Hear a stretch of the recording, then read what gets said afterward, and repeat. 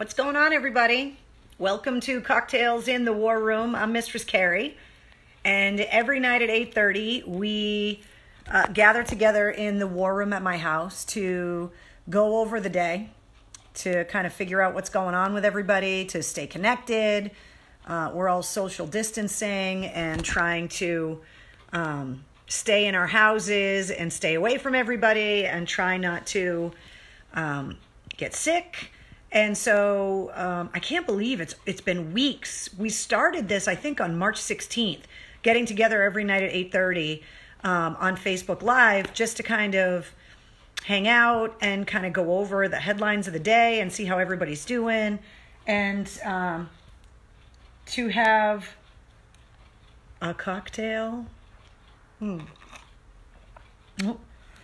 I just dripped some of Fernandez's new batch of sangria all over my pants. And it's Friday. So there you go. How are you guys doing today? How are you holding up? Johnny Hollywood. What's going on? Tons of people checking in. What's up, Scruffy? What's up, Bonnie Ange? Hey, Wendy.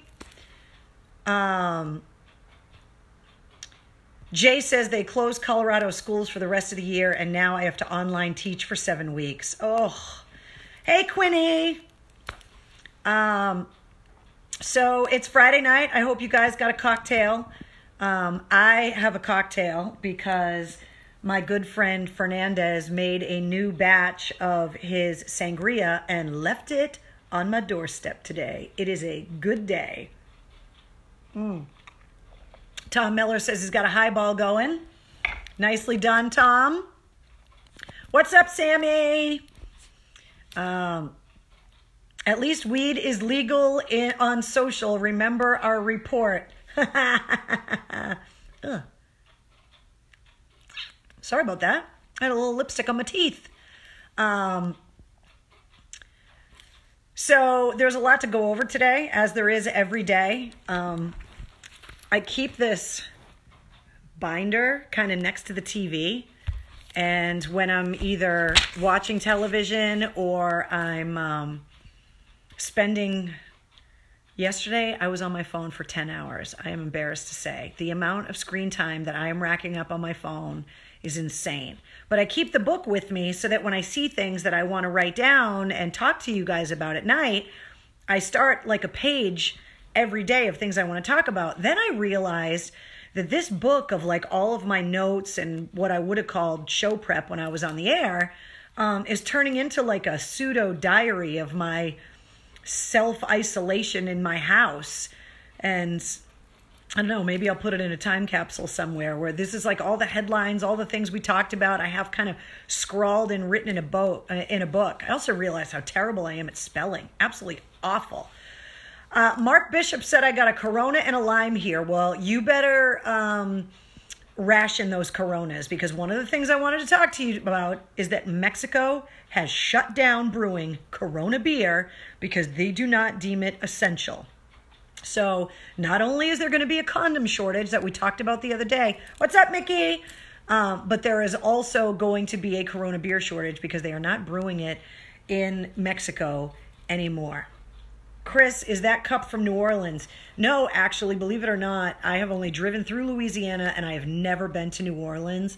And I regretted not going before Katrina, and it is on my bucket list. And I had thought about, since I was laid off, maybe going down to Mardi Gras this year. And obviously that didn't happen. And now I'm stuck in the house. So maybe next year. But no, unfortunately the cup is not from New Orleans because somebody just gave it to me because I like skulls. Somebody just said, Sean said, I found hand sanitizer. Sean, congratulations. Hey, Jen, my college roommate who could probably tell all kinds of stories about me being a young, drunk idiot in college just signed on, and she's watching as well. So yeah, Corona beer is no longer being brewed in Mexico because they do not deem it essential. I find it ironic that we deem it essential to buy it and consume it here, at least in Massachusetts. And not just because the Packies are open, because Governor Baker today signed a bill allowing restaurants to deliver beer and wine with your delivery orders, and you can also pick it up as part of your takeout order. So more booze for everyone. Cheers to that. There you go. So let's see. I can hear Wednesday. Yeah, she's in the other room. She's very sleepy today. It's been rainy and cold, and she just kind of wanted to be snuggly and not really do much today. So I saw this really cool. What else is really cool about my little notebook is that all of my friends and family know I'm keeping this notebook to figure out what I'm going to talk to you about every night. So now they're sending me links, and they're like, hey, did you see this? Hey, did you see this? So there is an Instagram page called Pasta with Grandma. Have you seen this thing? It's part of a website called nonnalive.com, Nonna live.com. And they actually have people's real grandmas giving cooking classes online. And I thought, you know what? We should all be trying in some way, shape, or form to better ourselves while we're stuck in our houses. So trying to learn a language, an instrument, to learn how to cook. Like, we should be trying to do something constructive. And I thought it would be really cool if you were looking to, like, I don't know, learn how to make pasta or the best tomato sauce or whatever. Pasta with Grandma on Instagram, or Nonna Live, Nonna, or Nonna Live, I guess, depending on how you pronounce it, .com. I don't know if they charge a fee, like a membership, or I'm not really sure how it works, but I just thought it was really cool that if you were going to be stuck in the house, you could learn how to cook from someone's Nonna. And it's probably the best stuff ever. Sad news in the music world, Bill Withers passed away. He was 81 years old. You know his music. Lean on Me, Ain't No Sunshine. The guy's voice was just amazing. And he passed away at the age of 81. Not corona related from what I read. However, the patriarch of the Marcellus family, Wynton Marsalis, their father, Ellis Marsalis, I believe his name was, the jazz legend, he passed away from complications of the coronavirus. And the tributes online for him have been amazing. So we've lost some pretty influential musicians over the last week or so. James Taylor, who we had talked about previously because he donated a bunch of money to help get supplies for hospitals in Boston, he has had to postpone his Fenway show. So obviously the cancellations and the tour postponements and concert postponements in the city are just continuing. We heard the other day, obviously, that Boston Calling, which was arguably one of the biggest shows of the year with the Red Hot Chili Peppers, the Foo Fighters, and Rage Against the Machine, got canceled. A lot of the other shows are getting postponed, including James Taylor. Did you see that the N95 masks that Robert Kraft flew from China on Aircraft One, they unloaded them. They landed at Logan yesterday. They unloaded them, and then they delivered 300,000 of them today in New York. I believe the Patriot Semi pulled up to the Javits Center today. And what I thought was really interesting was Governor Baker had his press conference today, and he was talking about how choked up he got yesterday watching the Patriots plane land with all of those masks. And he told a story, and I haven't been able to get the exact story in the articles that I've read, so maybe you guys can help me out with this. But Governor Baker talked about how the Commonwealth of Massachusetts ordered 3 million N95 masks from China, and 3 million N95 masks that were due to come to Massachusetts were confiscated at the Port of New York. Does anybody know why? Why did our masks get confiscated? And then if they got confiscated and the Commonwealth bought them, did the Commonwealth get reimbursed for them? And where the fuck are the masks? Like, what's going on? There's 3 million N95 masks. Now, Governor Baker, I didn't see the whole press conference today, but he said he used the word confiscated at the Port of New York. So I didn't understand what was going on with that, but I thought that was really strange. And obviously, because 3 million of anything is not very inexpensive. I was curious where the money came from and if it was our money that bought them, meaning our taxpayer money, were we reimbursed? I think it's kind of weird, kind of strange. Let's see. I am now at the point in Tiger King because you guys have forced me to watch this crazy show. I'm at the point now where the weird guy comes and tries to partner up with Joe Exotic to fight Carole fucking Baskin. And can I just tell you, I still hate every single person on this show. After watching the scene in this latest episode where the tiger was giving birth and to show how quickly they took the cub and whatever, like, I seriously hate every single person on that show. And I am 100% convinced that no one should own a goddamn tiger. Period. Full stop. End of story. You don't need them. You're freaking weird. You're not a real doctor. You shouldn't be putting all these animals in cages, and you sure as hell shouldn't be breeding them. You guys are all freaks. I'm still watching the show, and I apologize. But I hate them all. It's awful. And nobody even knew who Carole Baskin was before. And now you can't say her name without saying Carole fucking Baskin. Don't you love how I still whisper the F word like I'm on the radio? I haven't gotten out of that habit of not saying that word or feeling bad that I'm saying it. But I also don't know if your kids are hanging around with you tonight.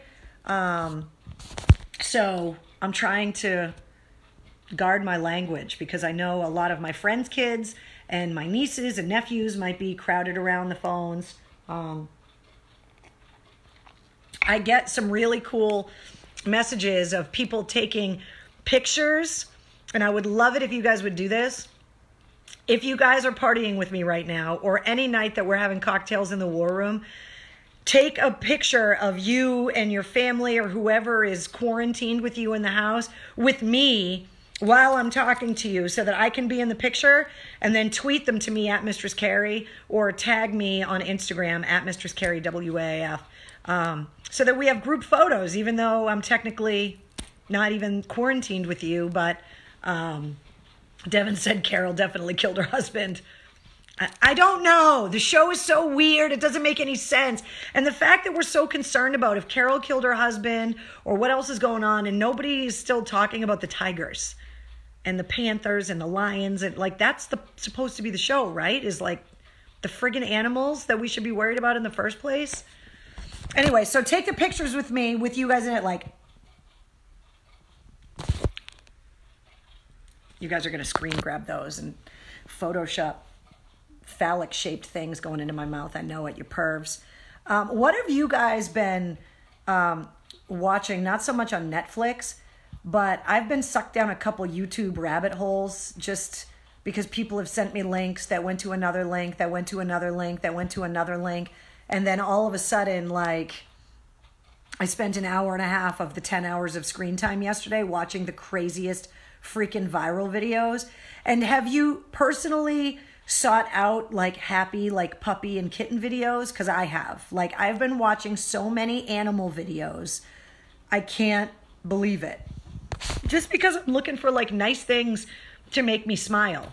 And then when I watch like puppy or kitten videos and they bark or whatever, then Wednesday wakes up out of her 12th nap of the day and starts barking at the front door, even though there's no dog out there and the UPS guy's not there, but she barks anyway.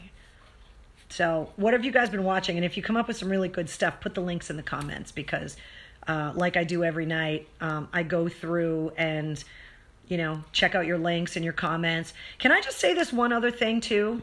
Any show that's still currently on like regular television or is coming out on a series on Netflix or any of the streaming services, if you are right now not making the earlier seasons free for people to binge so you can get them hooked to watch the new season, you're crazy.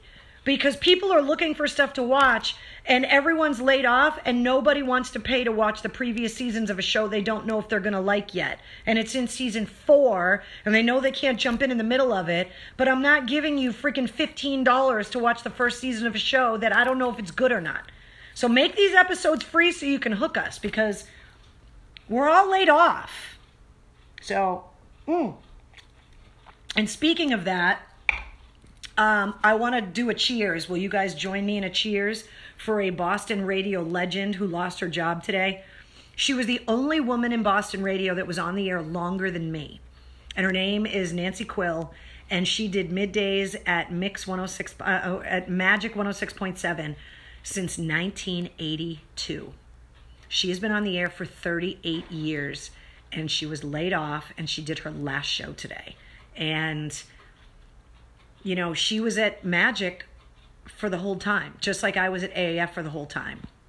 And I know what it felt like for me to get laid off and to do my last show, but to be on the listening end of someone that had been at a station longer than I was at AAF and to listen to her do her last show, it was heartbreaking. And so to Nancy Quill, you are a legend. I'm sure there are great things ahead for you. Come on in the unemployment pool, baby. The water is fine. So to Nancy. The TJ show on AMP also got laid off today. But Nancy, having been on the air at Magic since 1982, it's just mind-blowing to me that she was laid off and signed off the air today. It's just crazy. If today is your birthday, we should probably cheers to you too. Happy birthday. You share your birthday with Doris Day. You share your birthday with Tony Orlando. You share it with Eddie Murphy. So cheers to you if it's your birthday. Fernandez, you have a gift, my friend. And on a serious note, I would also like to wish my cousin Michael a happy birthday today. And while there's so many people stuck in the house, and so many people that are surfing online and everyone has a little bit of downtime, I thought this would be a really good time to kind of bring this up. So I want to mobilize you guys. Everybody's wondering if Carol fucking Baskin killed her husband and it's a cold case. I am going to put you guys on a cold case for me, if you don't mind. My cousin Michael, that I grew up with, my Auntie Ange, who had the birthday yesterday, my godmother, my cousin Michael, her son, is 6 months younger than me. And we grew up 3 houses apart from each other. We graduated a year apart. And he graduated from Harvard, class of 95, moved to California, had been diagnosed in high school with clinical depression and suffered with it for years. And he went missing in February, on February 4th of 2003. And the radio station for a long time was amazing when the search first happened about getting his picture and everything out there, because he disappeared without a trace. There was no evidence of foul play. His bank accounts weren't emptied. There was no signs of violence in any way. It was just kind of like he got beamed off the planet by an alien. And we still don't know what happened to him. And today is his birthday. So the first thing I would like to do is to toast my cousin Michael, because we grew up together, and you know, he used to be Luke Skywalker and I used to be Princess Leia when we were playing Star Wars in the neighborhood. So, but what I would also like you guys to do is go to the website findmikewallace.com, which will bring you to a website that has his life story, has his pictures. It will also bring you to all of the charity events that the family organizes to help fund the Shine Foundation, which is an organization that helps kids' mental illness, childhood depression, to try and help these kids while they're young so that when they get older, they'll be able to better kind of handle the challenges that they have. And it's got pictures of Mike up there. And so if you go to findmikewallace.com, you can see all of the information, and maybe, you know, we can spread this around a little bit more. And the family obviously is still holding out hope that without official word that he is no longer with us, then, you know, maybe someday we'll find him. So if you don't mind doing that for me, like I said, you could go to findmikewallace.com I believe it forwards you to a website called michaelsrun.com, which is the 5K that the family started in his honor. My Auntie Ange, my cousin Kim, my cousin Gary, the entire family have just been amazing with keeping his name out there, telling his story, working with kids, hosting charity events. They just have not let his memory fade. And so I thought, well, we're all kind of hanging out with a little bit of extra time.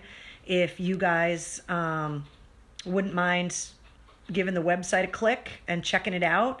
And then maybe once we're all allowed out of the house again, maybe you guys would like to go and do Michael's Run, the 5K, and maybe help and get involved. So thank you guys for your help. Check out the website. Thank you for letting me bend your ear about it.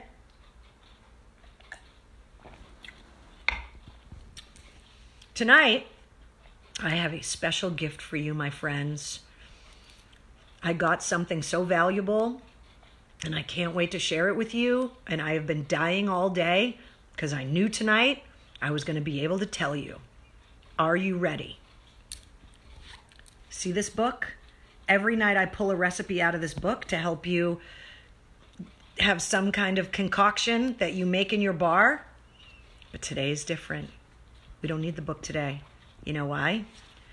Because Fernandez gave me the recipe to his sangria. And not only did he give me the recipe, he told me I could tell you. So thank you very much, Fernandez. Are you ready? Get a pen. Get a pen. Trust me, it's so good. Tony says that sangria is going down like water tonight, huh? Yes, it is. It's Friday. I ain't got no job. I ain't got shit to do. Okay. Here we go. Fernandez's glorious sangria. Now, if you make this sangria, I want a full report because I think it is delicious. 5 liters of red sangria wine. 8 ounces of Cointreau or Kraken rum, depending on how you like it. 12 ounces of either vodka or gin, 12 ounces. Lime, red and green onion, my God, I can't talk tonight. Lime, red or green or both apples, peaches, kiwi, oranges, all cut up into small pieces. Mix it up. And then before you serve it, you put a little bit of either seltzer or ginger ale in it to give it some bubbles.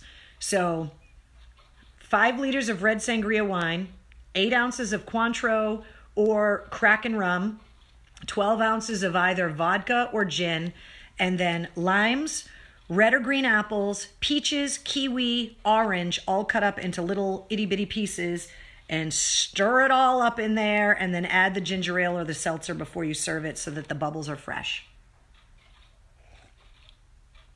It's so good, and the fruit is so delicious. Let it soak for a while.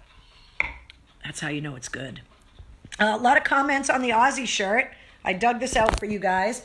This is the shirt I got at the No More Tours tour, the first one. I believe I got this at the Orpheum. It doesn't have dates on it on the back or anything. It doesn't even have a year. But I dug it out and thought it was really cool. Look at Ozzy on my boob, but let me pull that out for you. There's no wrinkles. He almost doesn't look like he looks normal. It's weird. But anyway, so this is one of the shirts that I brought out for you guys. Somebody asked me last night, how many concert shirts do you have? I did not gather up the energy to count them, but it's got to be a few hundred. They're all crammed into this Foot Locker. I've saved pretty much every concert shirt I've ever bought since back in high school when I started going to concerts. There were some years that I stopped buying them because the bands weren't making like girls t-shirt shirts yet. But then it just in the last 5 or 6 years, now that there's so many girl shirt options, I started buying them again, partly because I wanted to have girls t-shirts. And the other part is that I got a lot of tickets for free over the years, because of my job at the radio station. And I felt like that was my way of supporting the bands, was to buy a t-shirt. And so I have a lot of newer t-shirts that I've bought just over the last few years just because I wanted to support the bands. So I've got a lot of new ones, and then I've got a ton of old shirts from like the 80s and early to mid 90s. And I've been trying to put on a different one every night. So that's the original No More Tours tour shirt. Then we were going to get the No More Tours 2 tour shirt. And then Ozzy almost died, and then he got better, and then he announced the tour. And then the whole world kind of just erupted, and AAF went off the air, and then the coronavirus took over, and now I'm waiting for the locust and the meteor at this point, because seriously, what the frig else could happen? So Ozzy, as long as you're with us, we're still okay. So to Ozzy, even though it's not his birthday. You know what I started thinking about? Like, what would I be doing right now? Like, if the situation were just normal, right now on like a regular day, what the hell would I be doing right now? And it's almost 9 o'clock on a Friday night. Most likely I would just be getting out of the radio station and either going to meet up with friends or coming home after like a long day at the studio or whatever. But it almost seems like, am I the only one where I'm starting to get used to like being locked in the house? Like, is this what it's like when you're an inmate in prison? And at first it sucks, and then after a while you kind of get used to it? Because I'm starting to forget what having a real life was like. I mean, it's been, what, a month and a half since AAF went off the air? Something like that, which doesn't even seem possible. So it's like, I've started to get used to it in a really weird way. It's like, I almost forgot how fun life used to be before it sucked. So what would you be doing tonight? Did you have plans to go someplace tonight? Were you going to go to a party that got canceled? Were you supposed to get married this weekend and that got canceled? Like, Linda says it is the new normal. Yeah, it's weird. Chris is asking, how am I? I'm okay. I have learned to limit the amount of television that I watch and to limit the exposure of politicians, because I have noticed that the more time I watch politicians on television, the less sleep I get and the more angry I get. So I am limiting that. But I have really spent a lot of time trying to connect with people. Like I said, yesterday I used the phone for 10 and a half hours. I'm embarrassed to say that. But I've been keeping in touch with a lot of awesome friends, coworkers. I've been FaceTiming with a lot of really cute little kids. I've been taking an ungodly amount of photographs of my dog. It's just ludicrous how many pictures of my dog I have taken in the last few weeks. It's embarrassing. If I, for some reason, trip and fall and hit my head in this house and someone gets a hold of my phone, they are going to be like, what is wrong with this woman? How many pictures of that pug does she need? And I'm sorry. That's why she has her own Instagram. It's Wednesday the Goth Pug on Instagram. If you want to really get bogged down with pug photos, there's a lot of them. I haven't even posted all the ones I've taken, but there are tons. My cousin postponed his June wedding due to the coronavirus, says Jeff. Has this quarantine? Ooh, that's a good question. Wendy wants to know, has this quarantine put a pause on your job search? Well, Wendy, let me tell you what. I am searching for jobs as actively as a person can search for jobs in an industry that is basically shut down right now. I've gotten the word out the best I can. I'm online all the time. I've made a ton of calls. I've talked to a few people. But the entire music industry is shut down. I'm not just talking about radio, but the touring industry, the record labels are delaying releases of albums. Obviously, the bands aren't doing anything. And ironically enough, radio is taking a beating right now. And part of it I understand, because obviously there are so many businesses that are shut down and people are laid off, that anytime the economy suffers, the first line item on a lot of budgets for a business is marketing and advertising that they cut to save money. And so obviously radio, being on the receiving end of that stuff, suffers when it comes to taking in advertising money, which is how we would all get paid. What really bums me out right now about what's going on with radio is that I feel like we need it more than ever right now. I'm not naive. I know satellite's out there. I know podcasts are out there. I know that Spotify's out there. And, there's 100 other places that you can go and get music and stuff. But as you guys very well know, if you guys listen to WAAF, is that we were and are still, obviously, because we're still hanging out together, we're a family and a community. And I felt like when our back was up against the wall, that's when WAAF especially was at its best.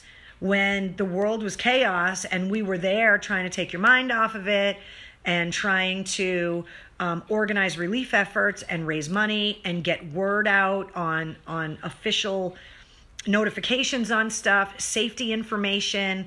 I mean, they made us do EAS tests every friggin' week for a reason, because we were an outlet to be able to get official word out in the time of an emergency.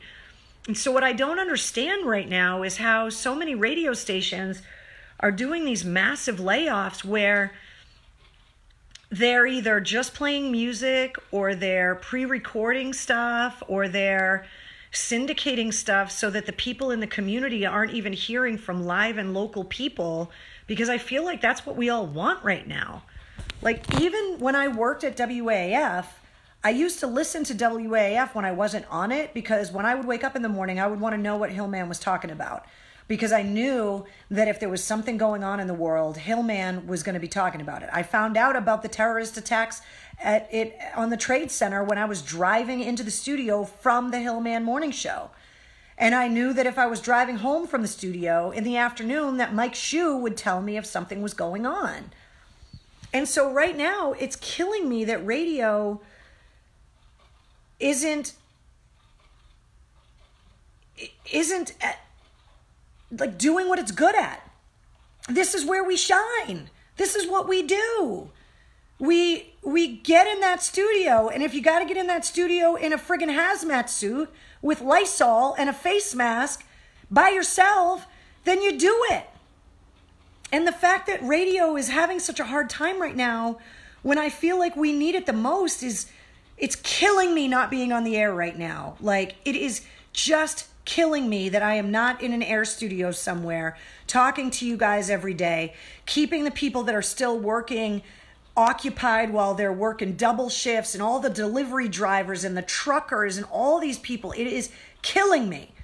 And it's also killing me that if you're locked in your house right now, that I'm not the one keeping you company all day, or that it's not Mike Shue keeping you company. And I know, Greg Hill obviously has a show on WEEI, but I just always felt like, when the shit hit the fan, if you put AAF on, that's when we were at our best. And we unfortunately had to prove it many times over, whether it be 9/11 or the marathon bombing, or through, bad weather, or, if we lost a musical legend, or when anything like that happened. Like, I felt like we were all doing it together and a family. And when we needed to make a joke, we made the joke. And when we needed to cry, we cried together. And when there was important information, we got it out there. And it's just breaking my heart right now to see the entire radio industry struggling right now, because this is when radio shines right now, in my opinion.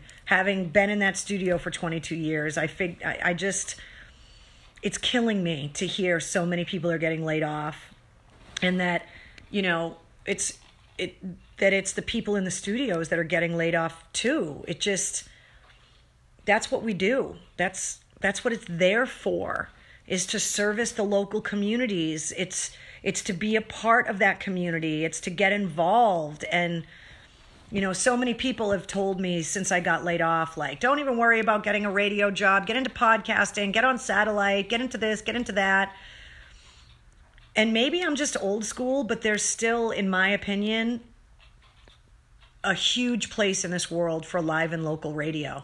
Passionate local radio, where you are community focused and you're listening to your audience and they're listening to you and you're all in it together. And it just breaks my heart that all of this craziness is going on right now, and that I'm not on the air, that Mike Shu's not on the air, that AAF's not there for you.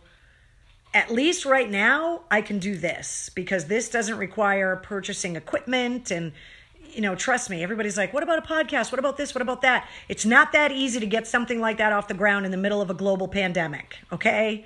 I'm working on a lot of different things, but things are very slow.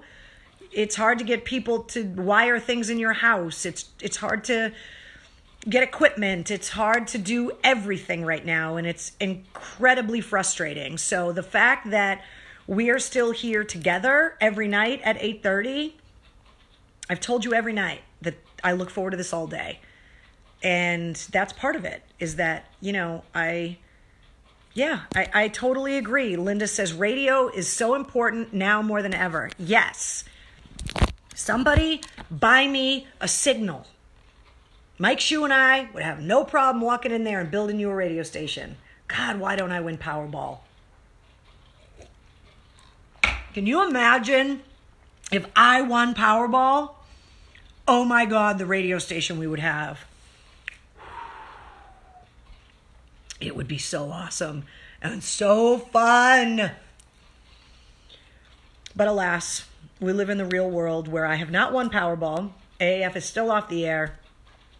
And now the government and the CDC are recommending to all of us that we wear a mask when we leave the house from now on.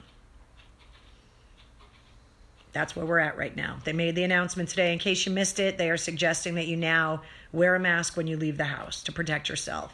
They're obviously saying that the important masks, like N95 masks, are needed for the first responders and the healthcare professionals, but that, the cloth masks, the surgical masks that people are sewing and donating, if you can get something like that, that's what they're saying that you should wear when you leave the house. So I don't know how much a bandana is going to help save my life, but if that's what we're supposed to do when we leave the house, if that's what the CDC is saying, and that announcement came out today. So it's pretty crazy. If I won Powerball, we would have an amazing station and you would be there. You know what? Thank you, Brandy. I appreciate that because I don't have a job right now and I would really like one. So if anybody for some reason is watching this that runs a radio station, hi, my name's Carrie. I used to be on the radio. I'd like to be on the radio again. If we could figure out how to do that, that would be great. Tom says if he won, he would buy me a station.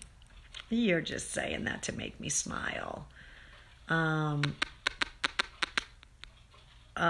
am afraid we will have World War III over this or civil unrest, says Terrence. It's getting a little squirrely out there, but I got to tell you, I thought by now it would be a little crazier, and I think one of the reasons why things are still pretty calm outside is because of the truckers and the fact that they are able to get things around this country, and the people that work in the stores are able to get things we need up on the shelves, and that we're still able to get out there and get what we need and come home.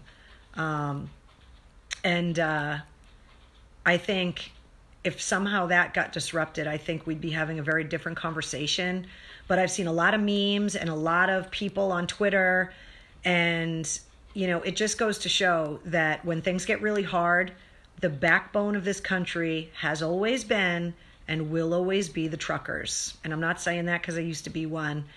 But if you listen to my show over the years, I always used to make the truckers give me a trucker alert because they know I loved them. I did the job. I know how hard it is. But the fact that we are still able to go to the store and buy the things we need for our family, whether it be prescriptions, medical supplies, food, anything important that you might need, you're still able to get out there and get it, which is not the case in some other places around the world. And it's because of the truckers, and you guys are amazing, and the post office and the FedEx and the UPS guys and all of you guys that are making it so that, that's what's keeping the civil unrest from happening. That's what's keeping the National Guard from having to patrol the streets. I mean, you know, I don't know about you guys, but I'm feeling pretty safe if I have to leave the house and go get stuff still. So we got to give credit where credit is due to everybody that's keeping the rest of us kind of at bay while our healthcare workers are fighting this battle on the front lines. You know, everybody kind of working together. We talk about it every night. I mean, you just see the stories of, you know, how everybody's pitching in and how everybody is getting involved and pulling their weight and doing what they can. And it's amazing. I did see a video online today, though, of a nurse that quit her job because she was asked to take care of COVID patients and they didn't supply her any safety equipment. And she was crying, and she literally quit her job as a nurse today because she did not want to put her family in danger by treating patients that were confirmed to have COVID-19 and to not be supplied any protective equipment at all. And so can we just friggin' take care of these healthcare workers? They're what's holding back the dam right now. Like they're holding the water from flooding the town right now. So whatever we got to do to help them, we got to hold that line. And if they're going to be up against the dam holding it back, then we got to get behind them to support them because, I mean, some of these videos are heartbreaking, and obviously, you know, they can't get a lot of video inside the hospitals because of, you know, the privacy laws and all of that, but I can't imagine what is going on inside those hospitals right now. So, you know, to all of the nurses, if you are a healthcare worker and this is your night off and you are at home with your feet up for a well-deserved rest, we are so grateful for you and your family who is serving along with you right now. And we love you guys. And, you know, we will never be able to say thank you enough. Have you seen all of those cartoons that either have Superman taking the S off his chest and giving the cape to the nurses, or, you know, to the cartoons of the soldiers handing the flag to the nurses? And I mean, people are really getting it. They really, really are. And I think more than ever, everybody is kind of realizing how important some of these people, like the people that stock the shelves at the supermarket and the people that are, you know, keeping the pharmacies open and that are filling the prescriptions for your kids' medication, and, you know, the people that you might not even look at for more than 5 seconds throughout your busy day when you're hustling and bustling around. It is kind of nice to take that extra minute to look at these people and appreciate how everyone doing their little job kind of keeps everything together.